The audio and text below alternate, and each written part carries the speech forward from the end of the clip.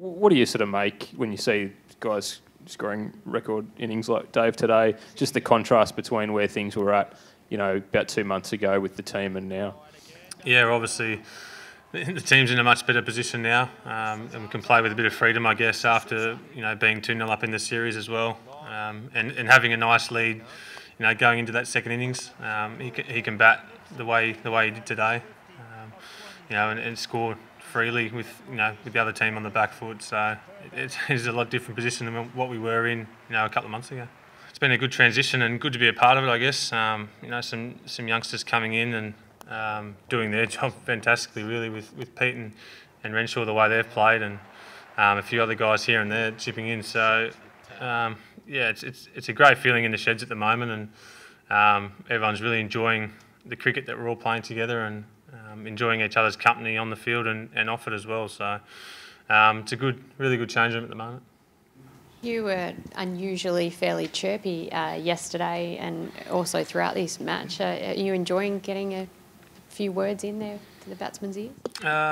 Here and there, I guess.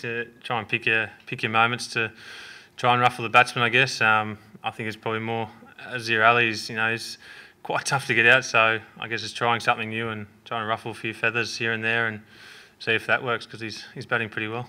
Just Steve Smith will finish his 50th test with an average over 60. What do you think about that as an achievement? Yeah, it's pretty amazing. I think we were in the sheds just a minute ago when he was still batting, and they put up the names. I think it was over 90 test innings, the averages. So, and he was at the top of a pretty decent list. So just some of the names on that list were pretty special players. So for him to be at the top of that at the moment is unbelievable, really. He gets runs pretty much every time he bats, and you feel pretty confident as a bowler when he's out there scoring runs and batting time. So it's an unbelievable achievement at the moment. It's been a bit of a social media storm, Usman Khawaja's dabbing celebration. What did the boys make of it? Because there was a fair bit of laughter in the rooms.